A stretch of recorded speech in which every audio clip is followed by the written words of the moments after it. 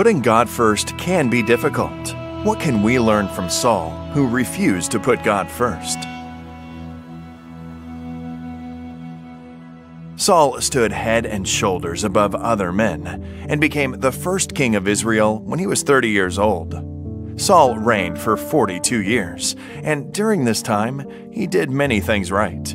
However, he constantly refused to follow God's instructions entirely, finding a different path, trying to improve on what God had said.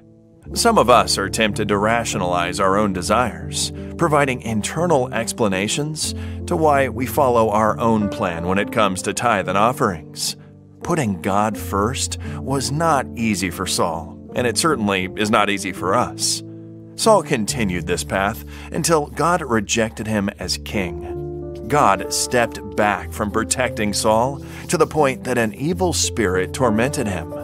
God grants us the free will to reject him and his plans, but by so doing, we forfeit his blessings. Saul turned evil and spent much of his energy and resources pursuing his loyal servant David. Even while trying to return to God later in life, he used the very methods forbidden by God, turning to necromancers. But God does not speak through spiritualism. By the way, no new revelation may be received if there is a neglect of what has already been revealed by God's prophets. When we refuse to put God first in the small things, eventually we will also go too far. Perhaps you have not been putting God first in your tithe and promise, or another area in your life. God is merciful, and if you confess it, He will always forgive you immediately.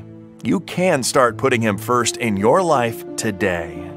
Saul refused to put God first. The consequences were terrible for him and the people around him. God's love compels us to put His kingdom first, while Saul's example is a warning for us today.